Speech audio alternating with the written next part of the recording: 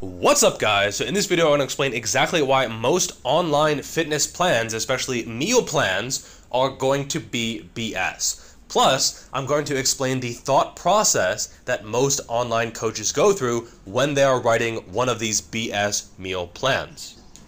So here's the honest and brutal truth. The vast majority of custom plans that you might find online are not custom. They're not customized, they're not personalized, they are not tailored to you at all. If you see someone and they are giving you a plan that is cheap and customized and they are churning out dozens and dozens of these plans per day, they are not custom, okay? They are absolutely not custom. How could they be? So here's what they actually do. And I'm going to explain the process in detail so that if you want to create one of these custom, quote-unquote custom, but actually cookie-cutter plans, you can do so yourself. I don't really advise it, but after you watch this video, you should have a good idea of what they're actually doing, and you can do this for free. So, what they first do is they calculate your total daily energy expenditure.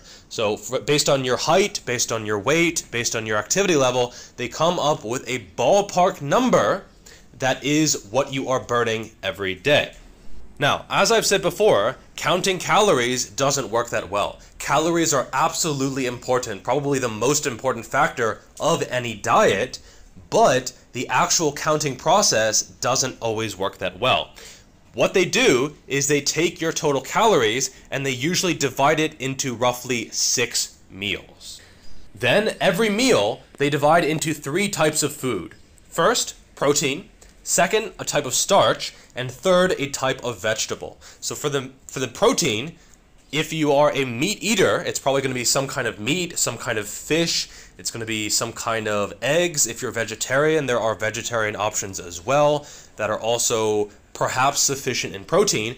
But what they're going to do is they're going to give you roughly 6 ounces of meat per meal, because that is going to be what gets you to roughly 30 to 40 grams of protein, which is going to be what maximally stimulates muscle protein synthesis and keeps you full.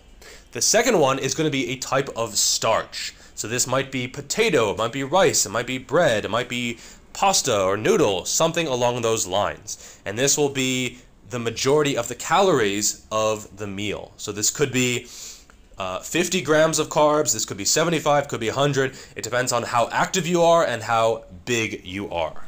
Finally, there's going to be a type of vegetable. Usually this is broccoli, chicken breast, rice, broccoli, that type of meal. Could be cauliflower, could be some other kind of green vegetable, but this is what gets you some micronutrients, some fiber, and really keeps you full. And then depending on whether you are bulking or cutting, they will tweak the total calories so that you are in a surplus or a deficit, and they will change the portion sizes based on your goals. Now, is this customized? I guess, sort of, but it's not really customized, okay? Who has time to eat 6 times per day? I know I don't, and I know most people don't either. There's a reason most human beings eat 3 times per day. It's the right combination of getting in enough calories, getting in enough food, getting in enough protein feedings, but also not too much where you're spending all of your time cooking and eating. Cooking and eating, repeat 4 more times. Now, what are the positives to this style of eating? There are benefits, and I don't want to overlook these because it wouldn't really be honest. If I'm hating on something, that's fine, but I also need to recognize the good, right? So, one good is that it keeps you honest. If you stick to the plan, you will almost certainly get pretty good results. So if you stick to the 6 meals per day, you stick to the right foods, the right portion sizes, everything, you're gonna lose weight or you're gonna gain. It's calories in, calories out. There's nothing magic about it. It's just everything is laid out, and if you measure everything correctly, you're gonna get results. Second, it's a physically healthy way to eat. As long as you're getting in enough vegetables, you should be getting in enough micronutrients. You're going to be full, you're going to be satiated, you're going to be glowing, girl. It's going to work well. Also, it's worth noting that some people actually prefer to eat in this style. A very rigid, inflexible approach is not suitable for a lot of people, but other people, they actually like it because they don't have to think. They can just eat the same foods at every meal and it really can just be on autopilot. They don't have to actually make decisions. Everything is laid out for them, and they don't have to think about food. They just make the food, eat the meals, and it's very, very easy. Another benefit is that you don't have to directly count calories. Because this meal is already planned out, you just have to weigh and measure foods, and therefore you don't actually have to count the actual calories because this, mindless coach did it for you. They probably had some kind of calculator or whatever, but either way, you don't have to count the calories because they already did, and they just translated it into portion sizes. This can be more convenient for some people. However, any of these benefits could be done by yourself. If your coach is just giving you this type of plan, I guarantee you that they spent about 5 minutes on your plan. So if you're spending $50, $100, $200 on this type of plan, you got played, son. You got played. Plus, the drawbacks are pretty significant. First, you can't go to any restaurants because you don't know how they prepared the food. So if they prepare the food with some extra butter or grease or lard or any kind of oil, that is instantly going to be way over in calories. So if you prepared chicken breast and broccoli for dinner and your friends want to meet at a restaurant like normal human beings, well, you sort of need to prepare the food before and then take it with you to the restaurant and eat it in front of everyone like a freak. Some people might think about this as discipline. I kind of think of it as being a little bit weird. If you're not preparing for a competition, there's no need to be that strict. And for most people, when they go back to a normal diet that is not restrictive, they gain back every single pound of fat and then more. 98% or 95% or 90% of diets fail. I don't know the exact percentage. A lot of numbers get thrown out there, but the vast majority of diets fail. And the ones that fail the most are the ones that are the most restrictive. So this type of rigid, inflexible approach is absolutely the worst type of approach for long-term success. Also, this type of rigid and inflexible approach can lead to a lot of long-term issues like disordered eating or binging or anorexia or bulimia. It's not good to have an extremely rigid approach. The truth of the matter is, you can fit almost any food into your diet, okay? Any food, as long as it is within your calories, is fair game. Total calories and total protein is really all that matters. And as long as you are hitting your macros, you don't have to have an extremely inflexible and rigid approach. Most meal plans, they are clean eating. And while this does have some benefits, the drawbacks for most people far outweigh them. Let's say this online guru gives you a 10-week plan with all the meals laid out. It looks like they spent a ton of time. They didn't. And you follow this approach for 10 weeks. You open the cupboard, you look at the candy bar, but you don't eat the candy bar because it's not on your shitty meal plan for 10 weeks. What's going to happen on week 11?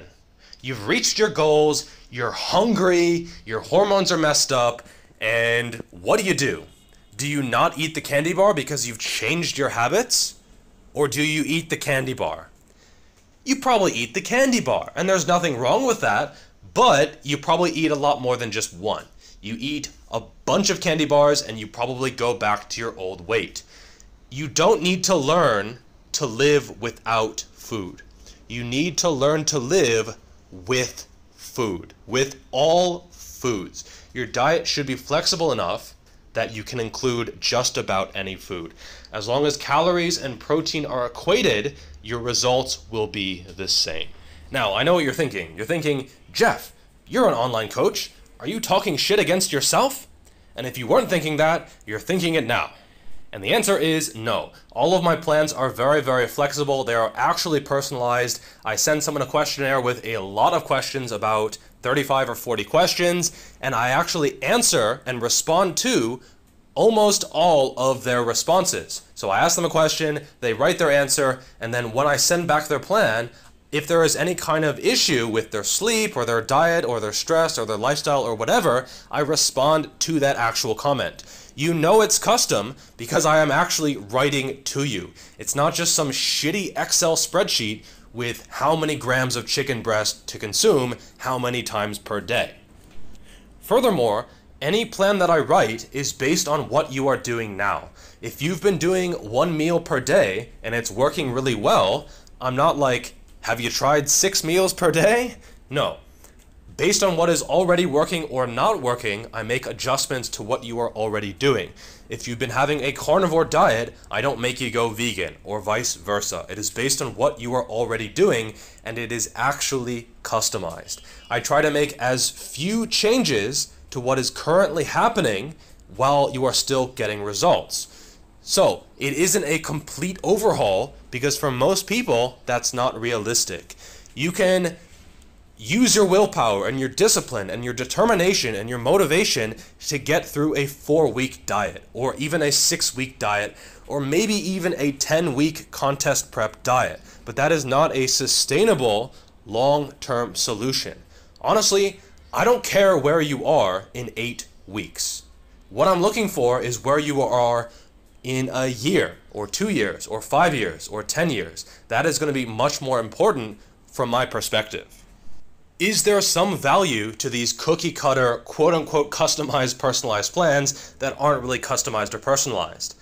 Yes, for some people they can get results and they can change their body by doing this. I'm not saying they don't work, because in a lot of cases they do.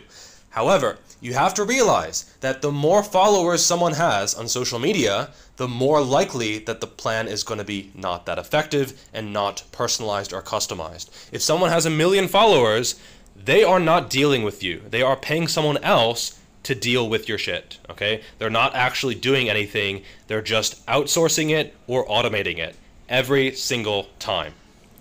Anyway, with this type of cookie cutter plan, there's no reason that you can't just write it yourself based on what you learned in this video. Alright, that is all for this video. Make sure to like, subscribe, turn on the notifications, and I will see you all in that next video. Peace!